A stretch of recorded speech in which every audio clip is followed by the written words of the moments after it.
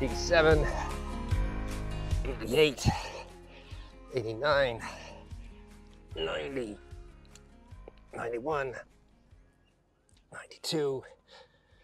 Hi. By the way, no, I didn't do 92 push-ups. Good. I just thought it was kind of funny.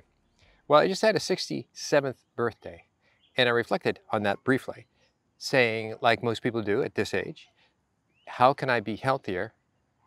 How long will I live? And can I make those years accountable? Not just that I can walk around and so on, but enjoy, be here, be present. Well, it really comes down to one thing. How much time and effort will you invest in your health? Well, I invest in my health. The thing that I'm doing right now, call it exercise, is extremely important. And it's probably the one thing that most older people don't do at all. So I'd like to show you a few secrets about this. So 10 years ago, back a couple months, almost 10 years ago exactly, I was needing 4 blood transfusions to even be alive. Why was that? Because out of the blue, due to long-term chronic stress of running a medical practice and other things, and family deaths and so on, that it just got to be too much. I lost so much, my gut exploded into the worst Crohn's and ulcerative colitis Lawrence Memorial had ever seen, supposedly. That's in New London, Connecticut, where I was serviced, where I was treated. And it was doubtful that I was going to recover without them cutting away my nearly entire large intestine. That didn't happen. But why that didn't happen is because I invested myself in figuring out, what do I need to do to get my health back in that situation? That question is still here. What do I need to do to get my health back, to maintain my health, to improve my health going forward? That's a big deal. That's my motivation. I want to share that with you. Okay, so what I'm going to show you now is something you've never seen before. I'm going to show you via labs how important exercise is. We're going to track a hormone called IGF-1, insulin-like growth factor-1, which is really a substitute for growth hormone, and how you, in your hands, with your effort, can change that. And should you change that, it's going to change so many other things. So we'll get to the labs. But I want to sum this up in saying, this is a miracle in your hand. This one thing that you can do, this reason, this motivation, this incentive, this demand for you to exercise. We'll get into which are the best and so on and so forth, but something is better than nothing. Perfect is just an obstacle to getting started. I want you to engage yourself. I'm here to pitch you on you, but I'm going to show you why this is truly a miracle in your hand. Oh, welcome back. I know it's been a while. All I can say is we've had projects, and you get deep into a project and that's all you can do. Anyway, tonight we're going to talk about IGF. So insulin-like growth factor and growth hormone is probably the most important lab I ever take on anybody. And yeah, you can say, well, how can that be? What about insulin? What about glucose? What about all those other things you've talked about, an omega-3 panel and so on? All of those are important, and I'll tie in this to all of those. But if there was one lab that I ask you to take, I'll say, go get this, give me your age and gender and where you live in the world and so on, but basically just age and gender, and go get this lab fasting and tell me what it is. And I will tell you basically how sick you are or how healthy you are, how much vitality you have, regardless of your age. So there's a lot of magic, if you will, a lot of secrecy, a lot of relevance, a lot of importance to IGF, insulin-like growth factor 1, okay? And we'll get into it. This is going to be the overriding understanding of IGF. I'm actually going to break it into, perish the thought, another 4 or 5 videos to go deeper on certain components. Initially, I thought I'd whip this out because I've talked about this, about a year or so ago, and I did a video on it, and that was fine, and it was good. It was pretty in-depth. But as I returned over a lot of this, now that I have labs of my own of 60 to 100 people, I put together a spreadsheet, but from there I did a lot of scatter plots. And so suddenly I got to see the relationship of IGF -1, we're just going to call it IGF from now on. IGF relative to all these other things, in the things that block it, the things that enhance it, and the problems that have if you don't have it high enough. And it's also something that you have direct control over. You don't have to buy anything, but you do have to understand what you're doing and take some action in your own life. Primarily, it's going to be about exercise, but it's going to be a few other things that you can do that will dramatically affect this level in your life, regardless of where you are, from 0 to 90 to 110. I have had no patients who are 110, so I can't speak to that group. In fact, the highest is the highest, higher 80s. So there you go. Within that group, that's what we're going to talk about. Okay, so here we go.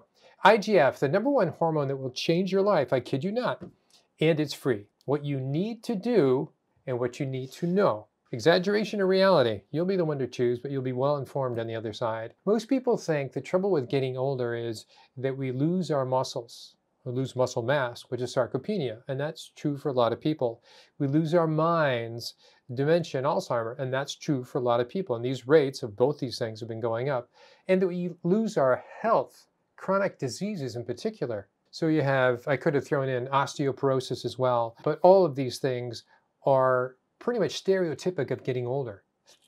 I don't think that has to be. I don't think you're going to be 12 years old for your whole life. I'm not that foolish, but I think that we unnecessarily get a lot older than we have to be. Some people call it reverse aging and so on and so forth. I'm saying I think you need to do basic things to stay as healthy as you can without being obsessed by it, right? This isn't a biohack. This is about things you can do for yourself. And there's nothing you can, again, I repeat, there's nothing you need to buy. There's something you need to know about, and there's some action you need to take on you. So I am selling something here. Right up front, I'm selling something. I am selling you on you. And I hope I am a successful salesperson. So you don't have to lose that much muscle in order to lose control, stability, mobility, sarcopenia. And here's sort of just a diagram. And there's some images coming up, 30, 50, 80 years old. I've seen plenty of these, and this is the neatest way to put this up. And here you go. Yes, you lose muscle mass. You could say you peak at 25. This is all about growth hormone, all about IGF, but we're just talking about muscle mass right here. So you peak at 25 in your late 20s, let's say, and from there, it's downhill, so to say. But there's a lot of that downhill that you can mitigate, that you can change and make it not so downhill. But here's how it goes. By the age of 40, if you get less than 70%, so you don't have to lose a lot, you just have to lose less 30% loss. So you have to have less than 70% of your peak when you're 25 to start losing stability. So grandma or grandpa are not really, really weak. They're just 30% less than they were when they're in their 20s. So from ages 40 to 70, you have 8% loss. And after that, you basically lose from ages 40 through 70, you have an 8% loss per year of the previous year. And after age 70, on a per decade, muscle loss is 15%. Actually, per decade, it wasn't per year, per decade. So 8%, so it actually accumulates. And this is what you need to step into to mitigate. This is probably the #1 thing that you need to do. If you focus on your muscles, and this isn't all going to be about muscles, you will have a better mind, you will have better bones. So less than 70% zone is where the risk of death is high. You don't have to lose that much to have a problem. We can avoid this, but it is necessary for many to be in a wheelchair, to be supported. So another way to look at it is circulating IGF levels, the rise and fall. And this is kind of a general stereotypic rise and fall profile. It's true, sarcopenia, age-related muscle loss, you can sort of intuit that this is true, right? From a child to an old man or woman. The issue of IGF level is really about one's entire life. The issue about IGF level is really about one's entire life, not just our later years. Okay, here we go. So for IGF, now we're looking at the same profile as we get on the far side of the peak. And this peak is really, again, in your 20s, in your early 20s. So on the other side of the peak, we have an opportunity to decrease premature aging, right? We need to increase it. We need to not let it fall away. And let me tell you, if you go back 100 years ago, their tasks of daily living that they had to do really mitigated this, improved this. This is a modern problem. So the sarcopenia, the osteoporosis, the dementia, the Alzheimer's, they are very modern in terms of the rate of increase on a per capita basis. So what do we have on the other side? Well, we also do have a problem that we also have acquired in the last 70 years. It didn't always exist, and that is precocious puberty. That is little kids getting older faster. Not getting too old, but suddenly what happened in 18 is now happening at 10 and 12.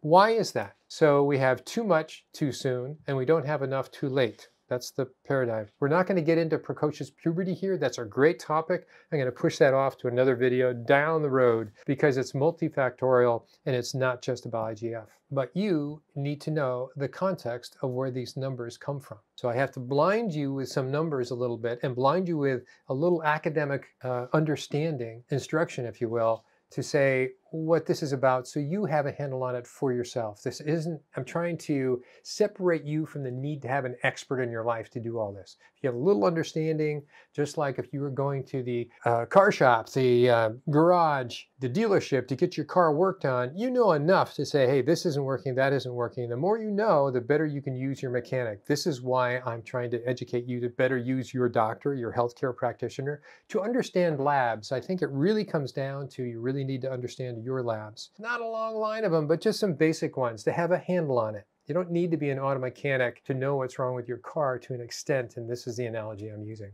So what we got is growth hormones. This is real simple. Hypothalamus, pituitary, it's in your brain. It's right between the top of your nose and back a little bit. Probably knew that. You learned that in elementary school probably now. We're going to start at the pituitary. That's where growth hormone's released. So we hear a lot about growth hormone, growth hormone, growth hormone. We're talking about people who do not have a problem with deficiency or excess. In other words, they're fairly normal in life. And what has happened to that normal person? So what has happened is this. Your growth hormone hits your liver, hits a few other things as well, but primarily it hits your liver, and my analogy is it's a baseball and your liver catches the growth hormone. It catches the growth hormone and its signal is to produce IGF, insulin-like growth factor 1, IGF. Okay, it's the IGF we're going to talk about. The IGF is going to be in the labs, not the growth hormone. The reasons we don't really measure growth hormone is because its half-life, the amount that it stays stable in your blood is so short, it's a waste of time. So unless you have an emergency and you really need to find out in somebody if growth hormone exists at all, it's really not a worthwhile lab to do. So it's IGF is what we test. So we're going to be talking about IGF, even though we're at the same time, we're really measuring growth hormone, okay? So IGF, when growth hormone stimulates your liver, the IGF, it goes and determines your fat amount, it determines your muscle strength, it determines your bone consolidation, your bone strength. So there we go, your osteoporosis, your sarcopenia, your obesity or diabetes, if you will, and also to your mind. Where do we get this? This is growth hormone to the liver, the muscle, bones, and fat efficiency. So simplified diagram of growth hormone and IGF, what we actually measure. I'll say growth hormone from the pituitary. I want to make sure you understand what this is. So we have growth hormone coming down and IGF is a feedback loop, right? When IGF gets overproduced, the pituitary goes, got it, we'll cut back. We will not do this forever. And so in fact, growth hormone is just released in what they call a pulsatile fashion. In the middle of the night, in the middle of great night's sleep. That's why a great night's sleep is very important. So IGF is made in the liver, but then IGF takes care of a lot of other things as well. Neurodevelopment, thymus, that's your immune system. Thymus is right under your sternum, your kidneys, fetal growth, musculoskeletal, you knew that, and heart muscle, ovarian and testicular function. Why this is important? Because we're going to talk about what happens when somebody has too much IGF. How can somebody get too much IGF? I hope you're thinking that. I'm going to show you how that happens to a lot of people, and they get into a lot of trouble. Those troubles primarily come out in the way of prostate cancer, breast cancer, ovarian cancer. And after that, you can add in liver cancer, and you can sort of guess why. If you have a problem with either not getting enough growth hormone because it's not being produced because of lifestyle, then you're going to have the problems from muscle, nerve, there's your mind, and sex characteristics in terms of ovarian, breast, and prostate. Okay, circulating growth hormone and IGF levels are maximal during puberty, right? So you get over the hump, growth in early childhood, but progressively decline with age. Referred to as somatopause. So it's an analogy to menopause and andropause. Reduced growth hormone IGF ratio, right, in the elderly is responsible for or contribute to many symptoms of aging. Muscle loss, increased adiposity, fat, reduced bone mineral density, osteoporosis, decline in energy levels, alterations in psychological indicators of the quality of life, i.e. dementia and possibly Alzheimer's, which is the largest type of dementia. So growth hormone and insulin-like growth factor is what we are talking about. So it all comes down to growth hormone going to IGF. The lab results don't lie. Now I'm going to blind you a little bit looking at some labs. So I promise I won't do this very much, but I think context is important. This is just part of a spreadsheet. If I put any more people, any more of the labs and the spreadsheets on this page, it would just look like a blur of numbers. It already looks like a blur of numbers. I understand that. But my point is, when you look at the context of all these labs, look at the left-hand side over here, so you'll see all these labs that I take on an individual to give me the context of how is this individual doing. Most of the people that come to me, this is not cheap by any means, but it's meant to be a tool for them to use and reproduce later on in their life so they get a handle on how they can take care of themselves. Really, these are basically people that are really interested in wanting to be healthy, but they never had the tools to understand that. It wasn't just say, hey, eat a good diet and do some exercise. They wanted to be more specific. And I believe them, and I'm with them in the sense of you want to make data-driven decision-making choices in your life. And this is one way. Knowing your labs allows you to step away from all the marketing hype and all the biohacking BS that's out there, and also the understood aspect that most doctors offer their patients, which is way too little information. So that's why I do this. It is a whoppingly large, this is one of 4 panels that I do, by the way.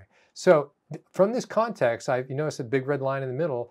I split this page into 2 people to make it simple because I think it's very important. And what I split it to is insulin-resistant people that are on the right side and non-insulin resistant people on the left side. Because as I go in to throw some scatter plots, I'm going to show you this is from an insulin resistant group, or this is from a non-insulin resistant group. And so what do I mean by that? Insulin resistance comes down to this really one definition, HOMA-IR. You basically, I'm not going to hit this link, but you hit this link and it basically measures fasting insulin over fasting glucose. So you do a 71, 72, you punch that in, and that's going to give you a number of where they are relative to insulin resistance. As I said, this is not insulin resistant side. They're fine, they're healthy. They may be overweight, but they're healthy. Some may be overweight. And these are relatively unhealthy. So when you look at some of the glucose levels, they look kind of normal and then they become very bad. You look at the insulin levels and they're basically all bad. The reason I put some in purple because they are bad in my reference range, but in conventional medicine, they are not bad. So I put this down here. So all these people here are not insulin resistant. So they are not HOMA-IR. They are low. They're under 1.4, right? And so all these are way over. And so that's how we're going to do it. So these are the 2 sets of data we're going to be using.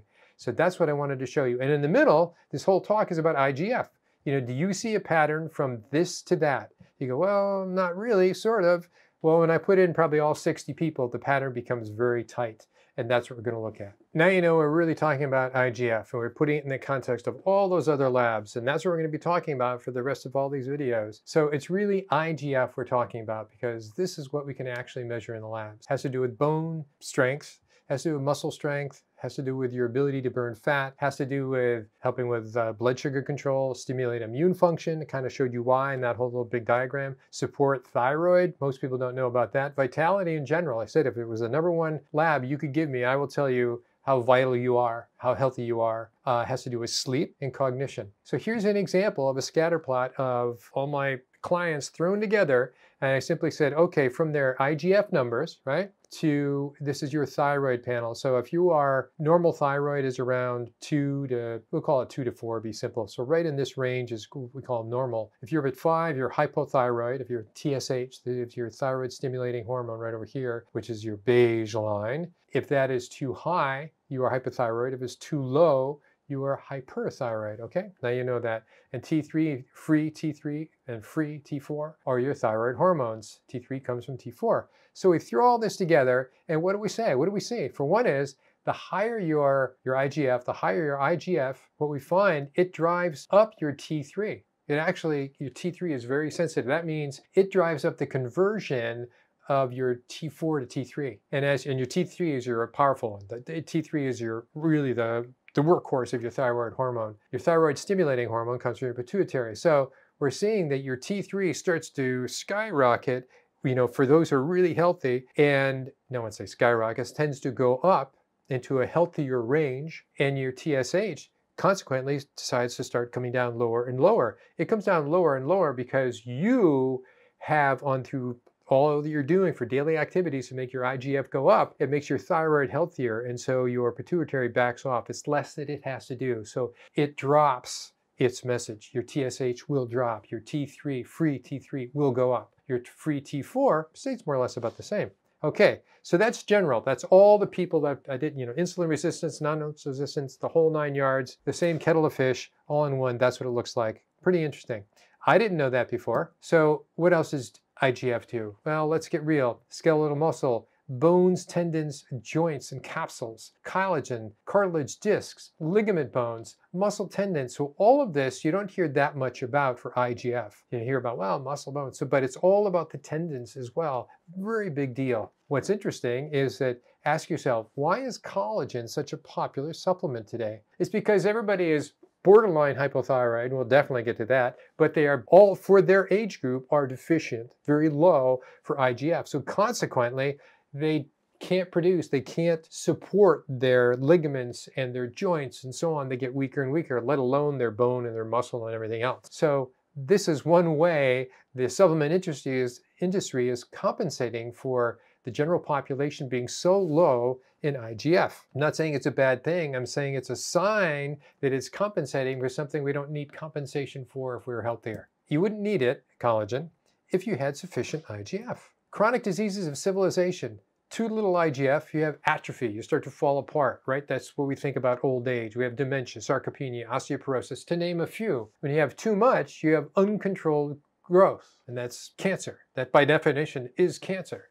We have prostate, breast, and colorectal cancer. So often if you get into any sort of conversation with somebody about IGF, they're going to go, well, too much is cancer. Too little is this. It's like, so what are they going to do? Well, there's a lot of common sense that we will go through all this with, okay? But there has been this same idea, it's called 40 years of IGF, the Jekyll and Hyde of the aging brain. This is the actual name of a study in a paper, which is pretty interesting, right? They're basically saying too much is a problem, too little is a problem. Where are we? Where's the Goldilocks aspect here? So it's a great concept, and what it says is IGF, neurogenesis, basically making more nerve cells, being neurologically healthy, whether it's brain or nerves. That's why people like ALS and MS and all sorts of neurological diseases have low IGF. Cell survival, these are just fancy words, the same thing, myelination, more about nerves. But when you have too much, you have so many reactive ROS, reactive oxygen species, you have so much, stress resistance, you have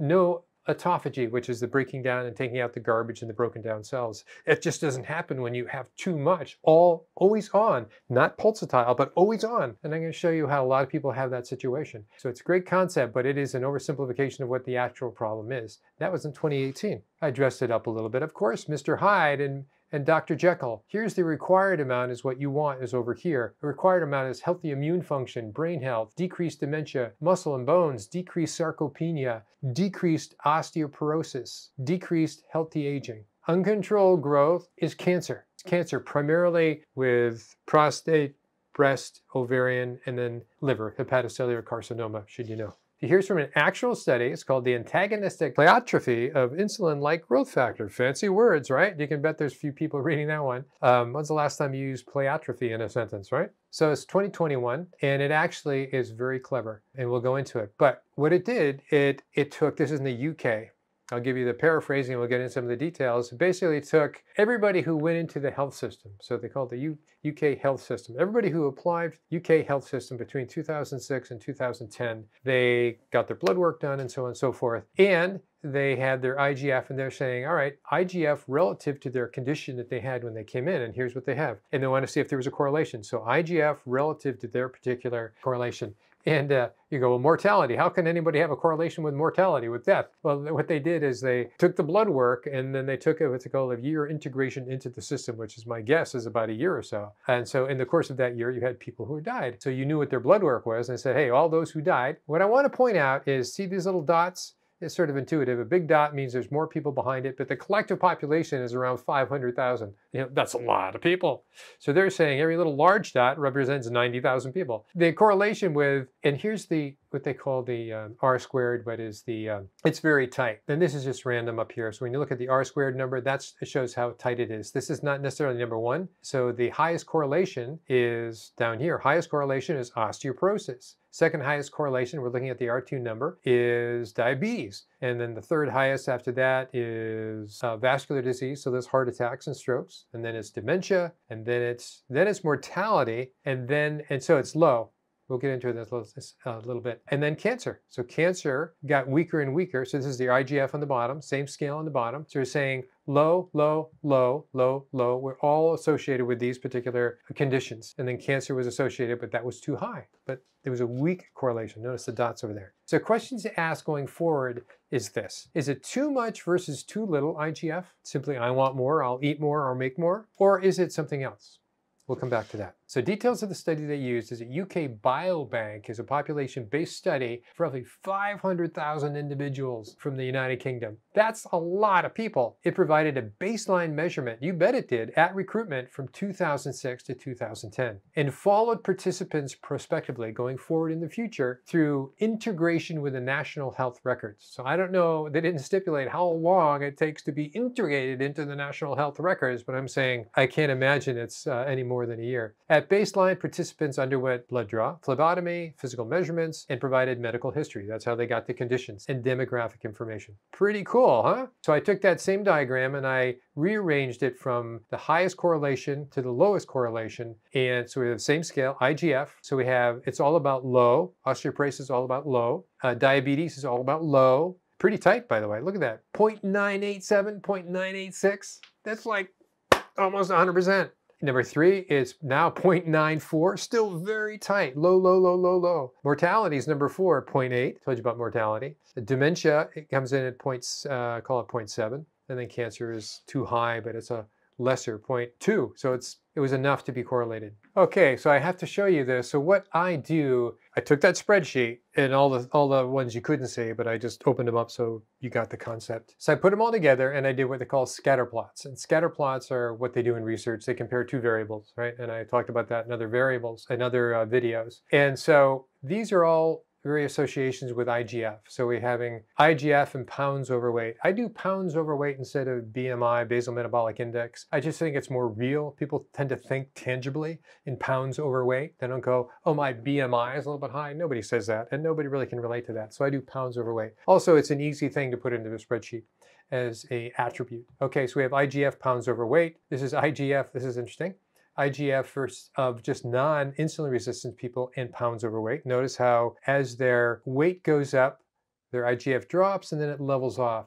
But for insulin resistant people, remember to the right side of the grid, but we'll get into that. We'll get into a lot of these comparisons, but I want you to see that I'm now looking for relationships of various things. Insulin-like growth factor with various other hormones, insulin-like growth factor, linoleic acid, we're going to get deep into that, and so on and so forth, and how it looks. That's what we're going to be looking at. Okay, I have to inject a little humor and a little seriousness to show you not every study is truthful. I hope you sort of got that, right? So the problem with using studies only is that they are incomplete. That is, they show you what they want to show you. It's not like they disclose everything, and that's, it's a business model. It's not a science model, it's a business model. Often highly prejudicial and agenda driven. And this is a quote, vast majority of scientific work is directed towards serving profits and power rather than applying knowledge to build a better world. Professor Norman Fenton, you can look him up. He's a bio-networker, he's an engineer, brilliant person, a lot of patents. So on the more humorous side, an important scientific study proves that the result of scientific study depends entirely on where its funding is coming from. So it's both humorous and very serious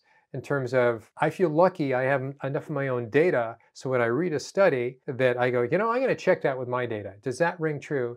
And I realize a lot of studies are completely bogus, and you don't know everything that they're talking about or where their funding's coming from. So that's why I like data so much. It's just clean. Nobody can influence the data, and I get to see patterns, and that's what this is about. What should your level be? Not as straightforward as it appears, by the way. Many labs in many countries use their own reference ranges, and they all vary. Oh my gosh. So how do we know what a healthy reference range should be? Let's look at the numbers.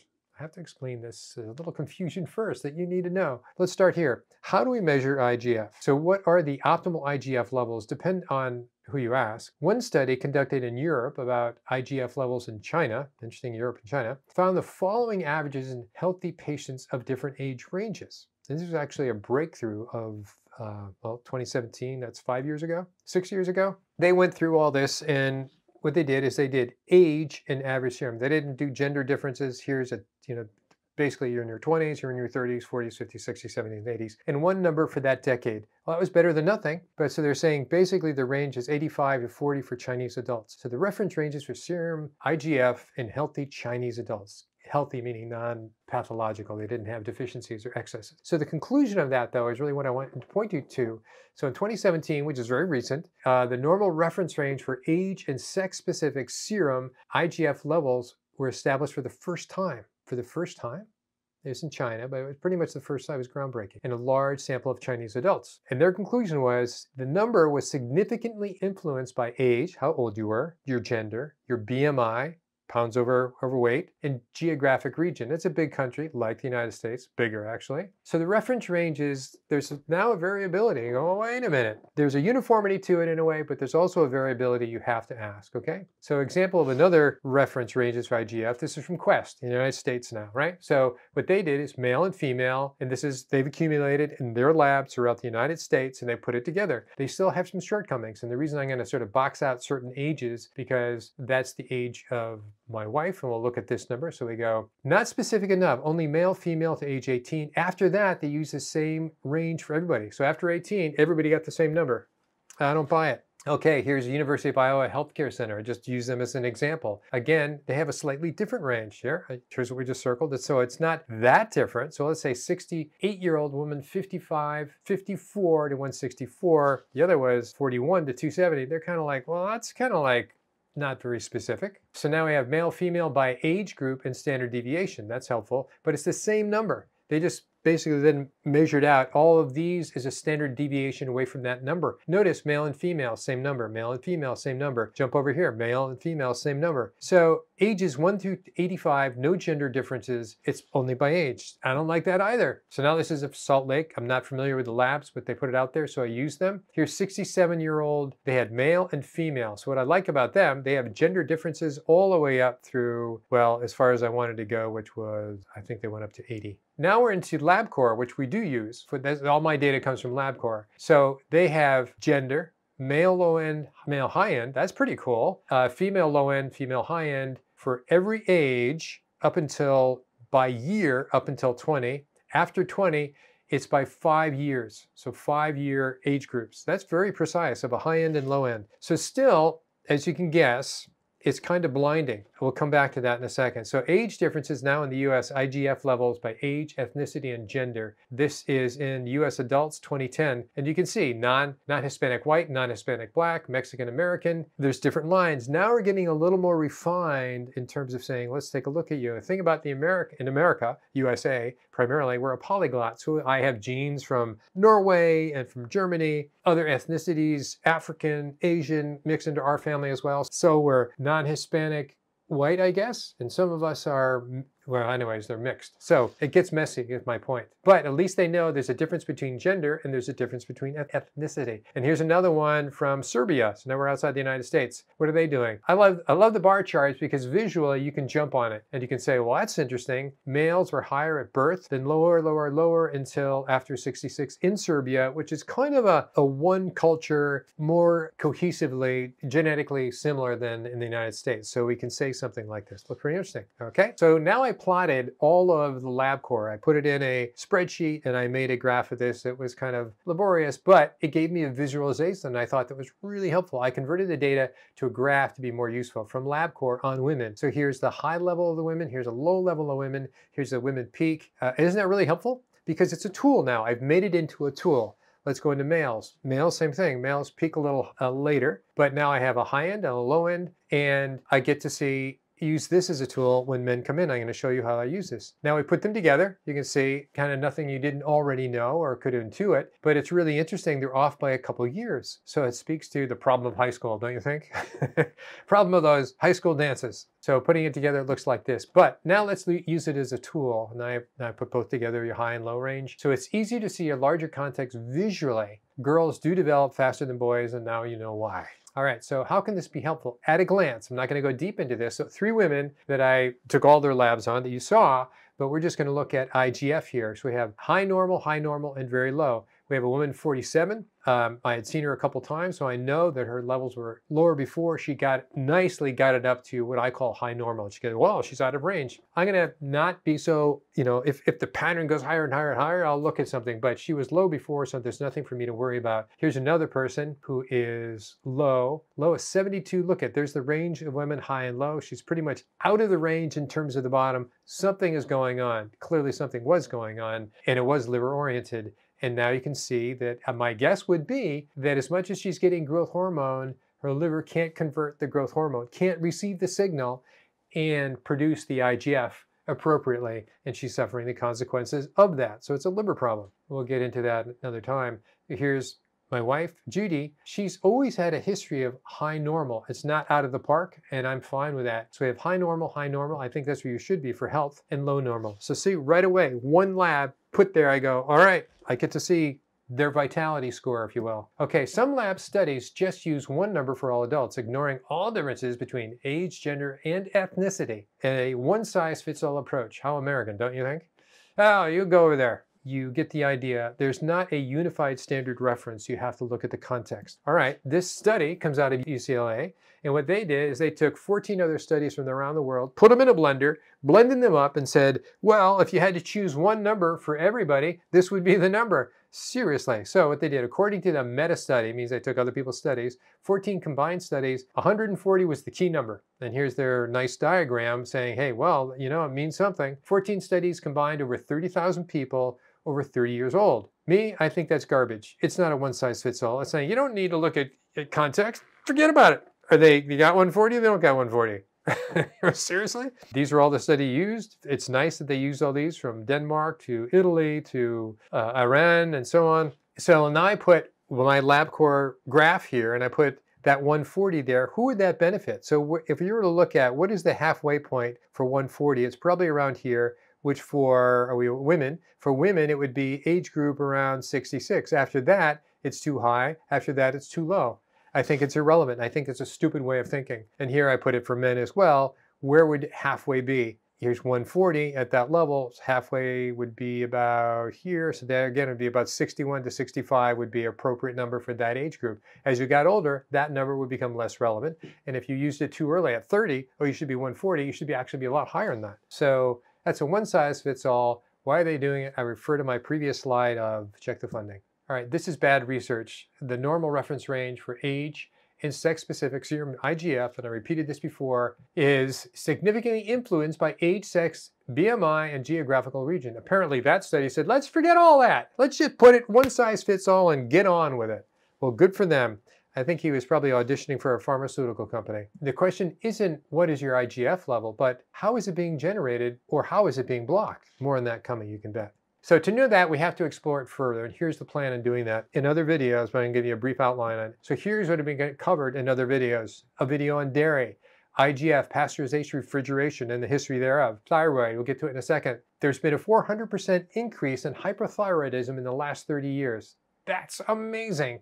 Ever. In the last 30 years compared to antiquity. HID, high intensity training, and protein, leucine, muscle protein synthesis, CGM, which is continual glucose monitors, glucose spike, we'll get into that. So what really affects your IGF? Obesity, how does that affect IGF? Linolenic acid, how does that affect your IGF? Sauna, how does that affect your IGF? Dietary blocks to IGF, you never knew were a problem. The effects of stress in IGF. All right, so briefly, on dairy, I'm just whipping through this. I'm going to give you a verbal. We're not going into it. So dairy, so we're going to start here. The collective concern is just about dairy now. We're going to pretend the world is full of healthy cows. So it's a timeline of dairy. When did we actually start drinking milk? When did we actually start using dairy? First we drank milk, then we made cheese, and then we went crazy, right? So the timeline is we really just started about 6,000 years ago. That's after the beginning of what they call the agricultural revolution, which is about 10,000 years ago in the Middle East, and I did a number of videos on that. By the way, there wasn't any refrigeration. So two things. We started using cows' milk, drinking so we're talking about milk, but we're also talking about a different species, using a different species of milk for our own use. That started 6,000 years ago. We started drinking alcohol, making beer with recipes 14,000 years ago. We started making wine 7,000 years ago. So you can say we are more genetically adapted to handle alcohol than we are to handle dairy. We'll go into that, but so you had things like casomorphines, which come from dairy. It's a more potent opioid than morphine itself and is responsible for most of the typical behavioral and cognitive symptoms of autism. That's a strong reference, and I'll reference where I got that from. Casomorphines ultimately causes brain damage, like morphines. Whoa. The difference between beta-casein, A1 and A2. We'll talk about it. Now the tipping point. So all that is in a healthy cow. That's just talking about dairy as if cows are grazing grass and you just happen to go up and milk them and make your cheese from that. Well, nobody does that really, or very rarely, and we'll get into that too. Tipping point came when why dairy consumption is now associated with growth hormone and IGF and various cancers, prostate, breast, colorectal, etc. U.S. commercial versus organic dairy, bovine growth hormone, bovine IGF, and antibiotics, increased mTOR and IGF, refrigeration, dairies and everything today, per capita consumption has skyrocketed, even though our drinking of milk has gone down. Per capita has increased, milk consumption decreased, cheese consumption way up, baby, and then all the additives, all the other foods. So dairy and cancer, we'll end on that. So that's dairy, the video coming up. Linolenic acid, that's a plant-based, it's natural. So this is no chemical. Linolenic acid comes from plants. Primarily it comes from grains. And you've heard about vegetable oils. The whole last 70 years was, hey, let's have omega-6 instead of saturated fats. Started under Ansel Keys in the 60s, done a lot of videos on that, on linolenic acid and Ansel Keys and so on and so forth. But it's a plant, omega-6. You take in, your body can convert some of it to omega-3, but not much. And here what we're saying, linoleic acid, otherwise known as plant omega-6, has devastating effects on, for non-insulin people. Here's this is as their amount, this is from my labs, remember, these are my labs. As linolenic acid goes up for non-insulin resistant people, their IGF rises and then falls. And this is kind of a stress response. It tries to mount a response and it gets to be too much and it just falls. For those who are already insulin resistant, right? They already have high insulin, they already have high glucose levels. When they start increasing their linolenic acid, it's just another weight on their shoulders and it immediately drops their IGF. It's lower and lower and lower. And you can bet that affects their immune system. You can bet that affects a lot of other things. Thyroid. Linolenic acid suppresses thyroid signaling. Here is your thyroid TSH. I said this briefly before. As your linolenic acid increases, your thyroid stimulating hormone drives you further and further up to a hypothyroid. Okay, so this is TSH. I just threw this in. Omega-3 drives it down the other side, something you can do. We'll get to that. IGF and omega, linolenic acid and IGF, it drops your IGF like a stone. Okay, obesity. So this is for the insulin resistance. This is insulin resistance right here. You have pounds overweight, right? So if people start getting pounds overweight, this is for all people. You can see eventually they become more and more insulin resistant. It's pretty straightforward. Pounds overweight versus HOMA-IR. We'll get into that. The prevalence of obesity in the US, of course, has increased from 1990 to 2010. That's 30 years. It's increased almost 100%. That's 75% in 30 years. So relative to pounds overweight, as we're getting heavier and heavier, I didn't break it down, but I will later in the video, of IGF gets lower and lower and lower. So pounds overweight ends up being a weight on your shoulders and it sinks your IGF, which has other consequences. HIT and protein has a lot to do with sarcopenia. So we're going to talk about leucine, MPS, the pulsatile fashion, glucose spikes, apex carnivore, and the frequency of IGF. This is just me from a couple of years ago saying when you do high intensity weight resistance training, you will spike your glucose, which initiates a growth hormone release. So it's a way you can get in and help yourself. This is simply muscle protein synthesis. This is the average person. They have more, as you get older, you have more muscle breakdown, right? This is protein. And so we don't eat enough protein. So this is just on, we break down more. So we said this is muscle protein building up and this is muscle protein breaking down. You can see it dips down further than it builds up. We are breaking down more and more muscle. So we become sarcopenic as we get older in time on a daily basis, simply because we're not eating enough protein. We eat more protein, we can at least even that out. At least we can stop the breakdown. We can stop the sarcopenia. If we add in exercise, specifically, if we add in HIT, you can increase your MPS. There you go. We're going to get into details about that. The effects of stress. Stress is huge. Stress drives up cortisol, drives up glucagon, et cetera, et cetera. We're going to get deep into this, but here's what I said, the effects of stress and IGF. It's not what happens to you, but how you respond to what happens to you. You have 3 stages. You defend yourself against stress, and the stress could be financial, relationship, physical. It could be the bears chasing you in the woods. But that's acute stress versus chronic stress, and that's the difference. What happens when you've gone too far? How to use good stress to increase your IGF. We're going to talk about this. And this is how we measure cortisol in people. Some people are just burnt out. They can't make any more cortisol. They've been under chronic stress for whatever reason. Work, relationship, having responsibilities to kids and families and so on and so forth. It wears them down and they fall apart. So here we go, 3 stages of stress. It defends, copes, and fatigues, and it's also other references to that. We're going to get going deep into that. Dietary blocks and nutrient supports to IGF. I mentioned omega-3, IGF, and vitamin D. That's an interesting relationship. Folate. Did you know that folate actually can get in the way and decrease your IGF? Glucose, you could sort of guess that. High glucose decreases your IGF. Anion gap, if you know what that is, we'll get into that. Stress, which is glucagon. So as your glucagon goes up because of stress, your IGF falls. And here's your insulin resistance and IGF. As your insulin resistance goes up, your IGF goes down, and so on. So we will talk about that. Sauna is really interesting. Sauna the higher the baseline cortisol level, the greater the decrease in cortisol concentrations after sauna. It can lower your cortisol and therefore increase your glucagon, therefore increase your IGF. All right, this came from sunbathing is inversely associated with dementia and Alzheimer's in middle-aged Finnish men. That's 2017. That's pretty cool. Here's your link if you want to chase that. Conclusion is moderate to high frequency of sauna bathing was associated with lowered risk of dementia and Alzheimer's disease. Till next time, got a lot to cover. So if this is something that you're interested in, that is a topic that I obviously go deeper in terms of labs, in terms of how to do it, in terms of why you would want to do it, various topics, as you've seen that I've done in the past, then please let me know below in a comment. Till then.